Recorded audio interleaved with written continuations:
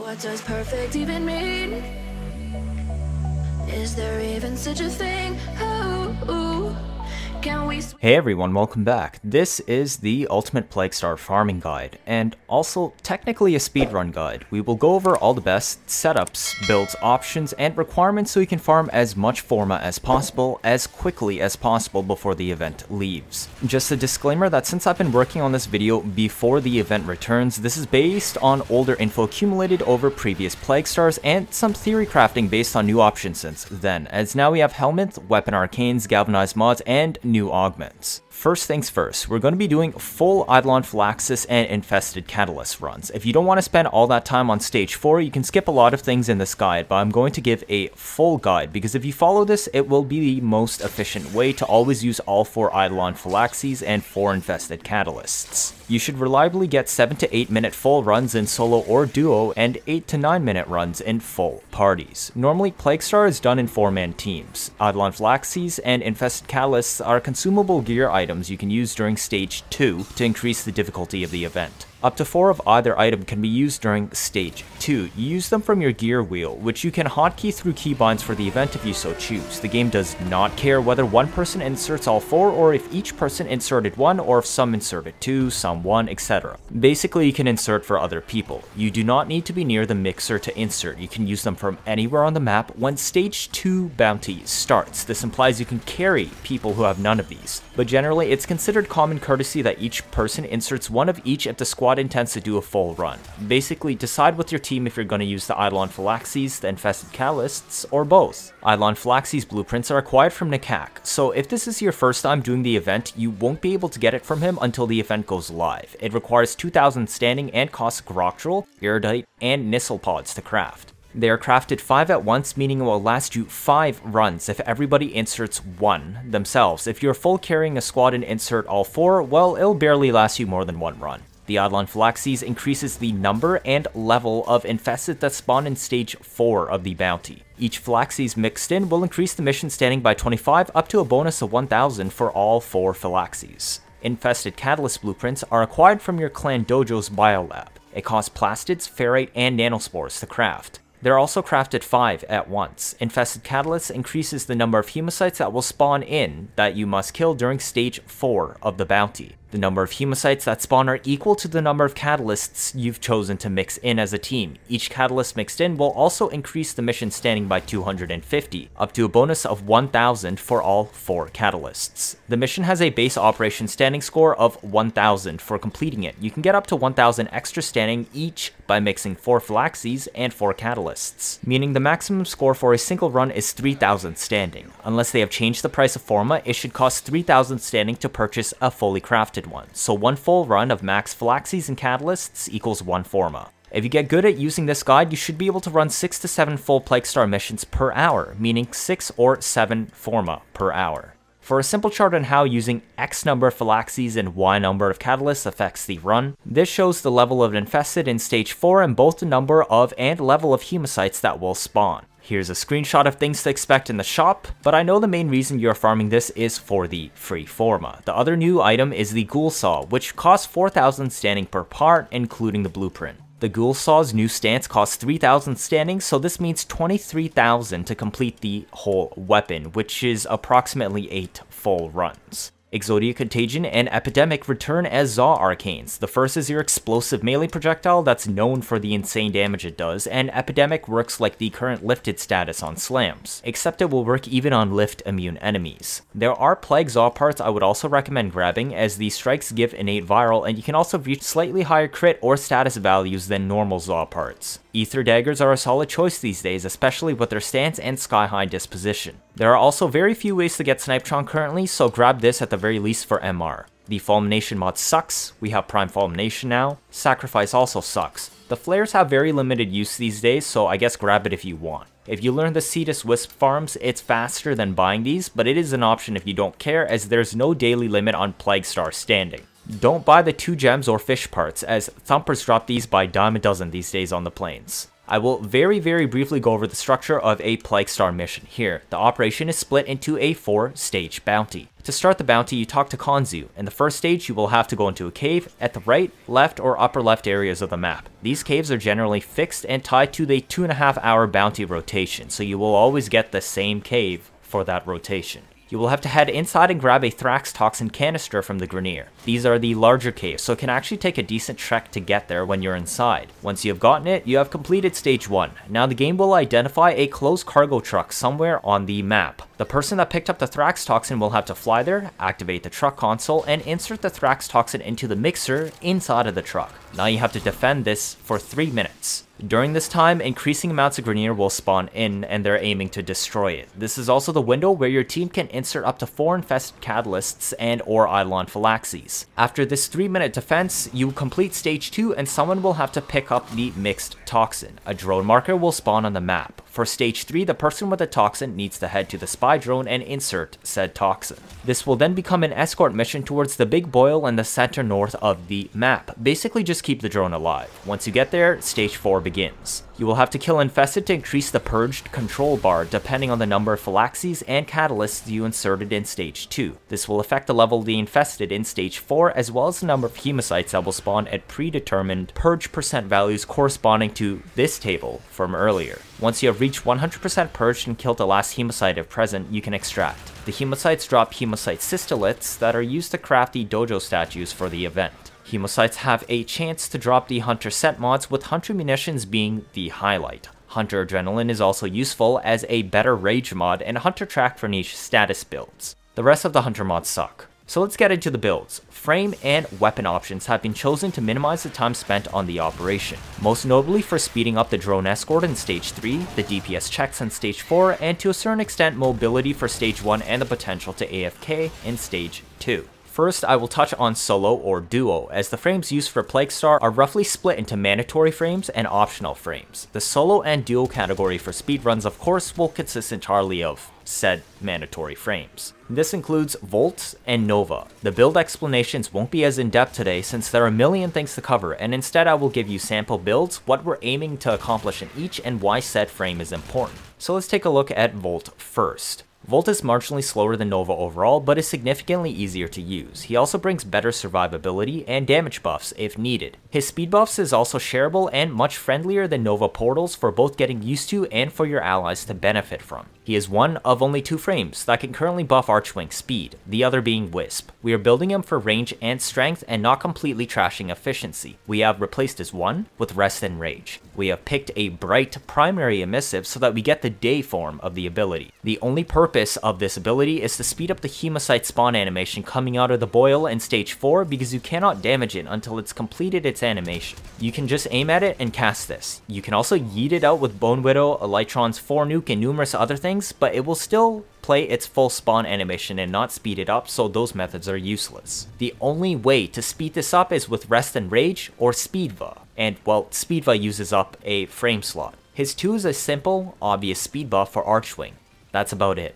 Because we're on a range build, it can also be shared with teammates and now has a 60 meter cast radius. His 3 volt shield will protect you from frontal fire, but it will work as our main damage buff against the Hemocyte, boosting your damage with electric and multiplying your critical damage by a further 2 times. You can even carry the shield in Archwing, so technically hitting the Hemocyte heads is easy. Basically, you just carry the shield around and shoot at the Hemo. His 4 benefits from both range and strength, which we are building for. When a Hemocyte is active, the purge percent meter in stage 4 will not increase, so you don't want to kill ads until the Hemocyte is dead. But more infested keep spawning in, so you'll have a pile of infested around after the Hemo dies. Basically, after you kill the Hemo, you cast your 4 and all the infested instantly die, and your purge percent bar will bump all the way up to the next checkpoint that spawns another Hemocyte. You're in a loop of kill things, spawn the Hemocyte, then cast your 4, spawn the next Hemocyte, cast your 4, spawn the next Hemocyte, etc. until the stage is completed. Every single build today will feature prime flow and preparation because I don't want you to have to be dumping energy pads throughout these missions. The purpose of this video is to keep your runs short and easily runnable with as little investment and problems as possible. The other mandatory frame is Nova. This is a Speedva build with overextended and power donation to get my strength down to 10%, which is a 60% speed up on my molecular prime.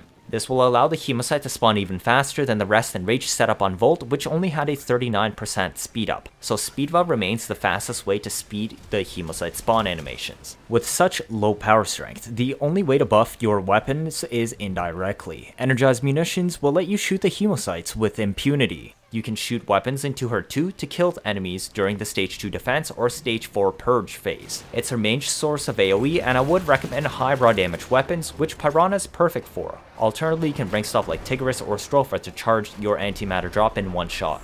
Her 3 portals is useful for getting around without relying on Archwing and making it through the cave in stage 1 to get to the Thrax Toxin faster. Alternatively, you can Void Dash, but this might cost you pads and is a little bit difficult to use also. It does take a decent amount of practice to get used to using her portals and caves, but she can also portal the drones forwards during the infested boil travel escort in stage 3 by standing to the left of the drone as it approaches and casting a portal. This is why we're building for some range as well. Finally, her 4 will be used to speed up the Hemocyte spawn, which requires 10% strength and also scales the effect length over duration. This keeps her 4 lasting a while, and her portals also stick around longer. Now let's move on to the optional picks, which you will see more of in 3 or 4-man squads. Remember, these are build templates and ideas, and not strict builds you must follow. First up is the classic Titania. She offers mobility and pistols that can shred the Hemocyte. She is a compromise of speed and damage, so you don't need to invest in weapons you may not own, and still have the speedy benefits of Volt and Nova, but lacks the capability to speed up the Hemocyte. The build focuses around Razor Wing Blitz. There are actually 2 build versions that we'll go over, one for solo and one for team. The solo build is a very chill run and is very similar to a Thermal Sunder Titania. You build for a lot of range, some strength, and some duration and efficiency. Essentially, it's pretty balanced, but we keep her 3 this time, which is unusual on Thermal Sunder builds, because you have already a lot of range and duration, which we can actually use to CC things in a massive area with Lantern, which is important for stage 2 as it lets you AFK a lot easier and it doesn't require to constantly kill everything. Efficiency and Energize keeps the drain on your Razor Wing down and lets you spam Thermal Sunder more easily to nuke stage 4. You will be using your 1 to give yourself stats immunity and stack your Blitz casts. And finally, obviously your 4 lets you shred Hemocytes with your pistols and fly around quickly. You'll notice most frames that aren't Vault will be running Sprint Boost, and this is just to help with getting around faster, especially as all the other frames will be using Archwing and not Razor Wing.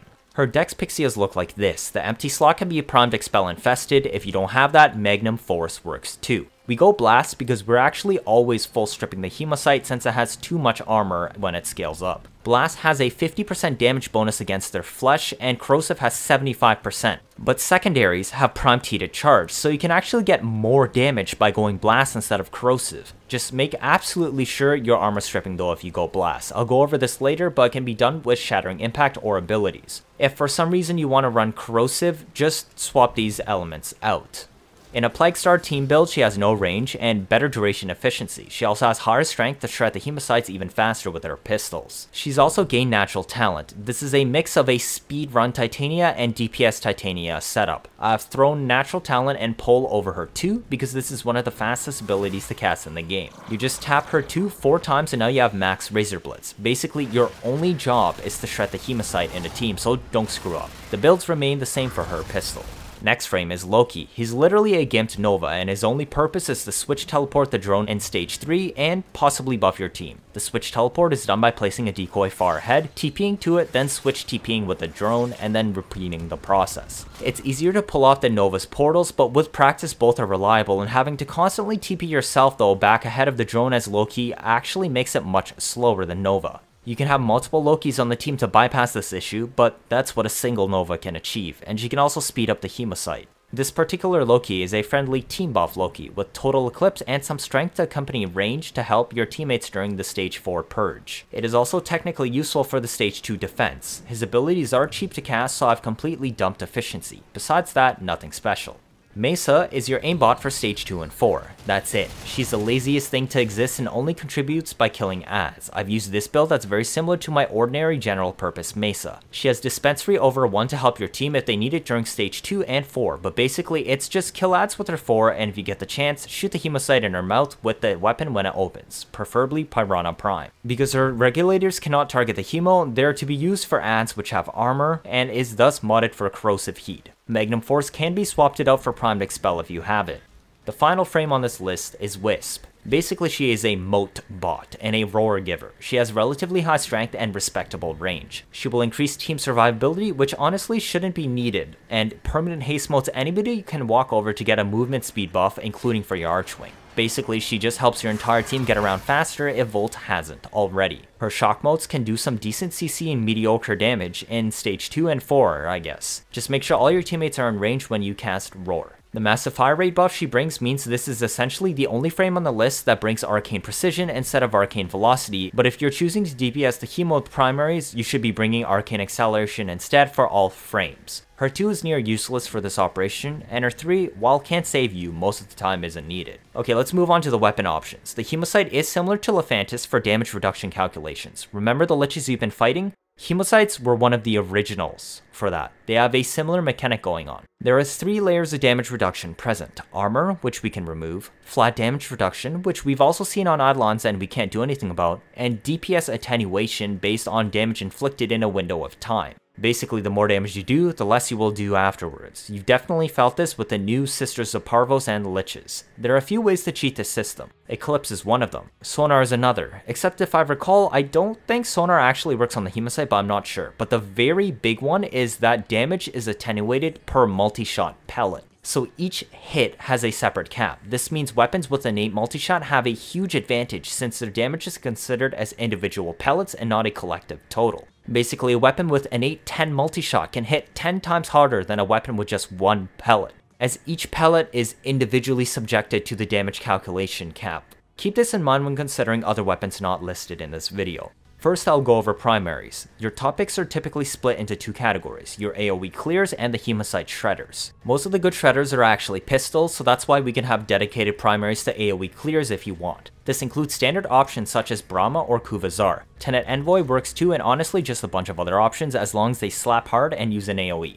Basically, they're doing the same thing as a Mesa aimbot would. I don't have an endless list of these weapons, but the examples I can give are these 2 raw corrosive builds. The ads have armor sometimes, and we aren't stripping ads, so that's why AoE clears remain on corrosive setups. The other category are the primary Hemocyte shredders. You'll notice most of these are shotguns because of the multi-shot pellet count. The only non-shotgun rifle is actually KUVA Kortak on this list, and that is because of the gimmick where you can spam click the ADS to significantly increase the fire rate of the weapon while tapping mouse 1. I wouldn't recommend using this if you don't want carpal tunnel, but so far it is the only rifle on the list that made it due to the ridiculous firepower and innate multi-shot. Remember, these are just the meta options. You can use whatever you want, but if you want the easiest time, you can pick something on this list. You would mod it for blast similar to this because rifles have access to primed cryo rounds. Remember to full strip though. If you don't have primed cryo rounds, go for corrosive instead. The shotguns on this list are Boar Prime and Bubonico as the top picks. They would use builds like this mostly and are built for corrosive because shotguns have access to both primed chilling grass and primed charged shell, so they can make both primed corrosive and primed blast. Other top shotguns to consider are Comb Phantasma because it's the only beam that actually gets more beams with multi-shot, KUVA Heck for the Altfire to 1 shot ahead, and potentially Strun Prime, but I'm not sure yet. They would all use the same builds as shown here, maybe some tweaks here and there, but these are the ones with the right combination of base damage, multi-shot, and crit stats to shred the Hemocytes as they're completely status immune. Now let's try secondaries. These are the dedicated Hemocyte shredder slot, if you have them available. They're typically built for blast since they're the only primed element is heat, but if you don't have primed heated charge, just go for corrosive. Remember to full strip always. Blast is only better when you have primed blast mods and no primed corrosive is available. The top of this list used to be Piranha Prime, which uses this build. It kicks extremely hard, but I do have a polarity problem because of multiple builds, so I've slotted secondary Deadhead for the 50% recoil reduction instead of Steady Hands. I'm not sure if the Deadhead headshot multiplier applies to the Hemocytes, but for Piranha in particular, let's look at this corrosive build on the side. Just imagine this is blast and I have the right polarities. If you can manage to slot steady hands on the blast build, do it. The minus recoil with Deadhead stacks, and this setup has minus 95% recoil, making the Piranha shoot like a laser. But stick to blast if you're stripping. Another less accessible option but equally good is Tenet Detron. It might actually even surpass Piranha Prime because of the KUVA element stats. Its combination of super high base damage, multi-shot, fast reload, and alt-fire rapid dump make it very attractive as an option. These two sit at the top. Below that, we have options like KUVA Brack and Twin Comac. Twin Roga also works, but it only has a 2-size magazine, so unless you are certain you can kill in 2 shots or you spend weapon slots to add more magazine, I wouldn't use it. It also has horrible fall off and spread. Now come some alternative choices. First, we want a source of armor strip, especially if you're a solo or duo. Normally this can be done with subsume abilities, namely Ash's Seeking Shuriken, or if somebody wants to take Nyx for Psychic Bolts, but if you're willing to give it your melee slot, this can easily be done with Vastalock. It strips 54 armor per shot, and the Hemocyte only has 175 base armor. So with 4 shots of Vastalock, it's fully stripped. If you don't have that, Sarpa also works well, but will take 8 or 9 shots instead since it only strips 30 armor per shot. This is your generic armor strip build. The really important mards are on the top row of 4. Everything under that is to personal taste for various other reasons and isn't really important. Though Dispatch Overdrive can make flying to extract faster for the extra movement speed that does carry over into Archwing. Vastalock can actually double as DPS against a Hemocyte with a Corrosis setup alongside Prime Fever Strike, but this isn't recommended. Do not do this for Sarpa though, it is much weaker than Vastalock. If you choose to go ability strip, other options open up for melee. You can bring in Exodia Contagion ZARR to clear ads much more easily during stage 2 and 4, or you can bring a Glaive setup to buff your secondary more to shred the Hemocyte. Glaive Prime or Zorus are probably your best options, as Glaive Prime kills through everything by slash and Zorus has the biggest AoE to kill trash mobs. Honestly, any kind of heavy throw build works, but the main purpose is to trigger Combo Fury, which you can use to set up before the Hemocyte spawns. This will give you twice the magazine size for your pistol and extra 100% reload, making shredding the Hemocyte a joke. Piranha Prime in particular really appreciates this because it stacks with a double magazine from the Ghost Piranha if you can nail 3 kills in 1 magazine. The Ghost Piranha will also become easier to proc because of Combo Fury doubling the base mag size. For your Archwing, you really have 2 relevant options. Either you go Itzal to stack Archwing flight speed, and this is done with Hyperion Thrusters, the higher innate flight speed of Itzal itself, Pilot Intrinsics 8, Amalgam Serration, and or either Volt Speed or Haste modes, and situationally Dispatch Overdrive.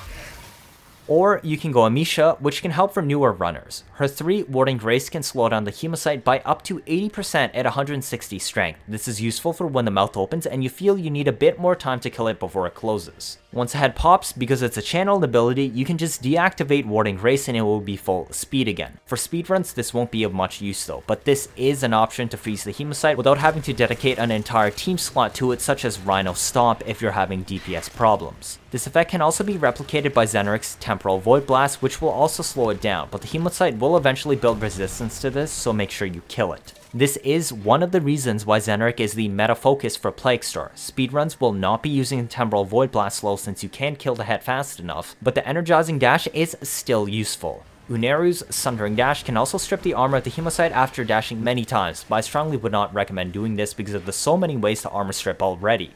Necramechs can be used for stage 4, and you can just Arcubex everything for Purge % ramping, but honestly, it won't make a difference in the meta. The Hemocyte is most likely tuned against Arcubex damage itself too, and you won't be able to kill it quickly with this. This is an option if you want to have fun though.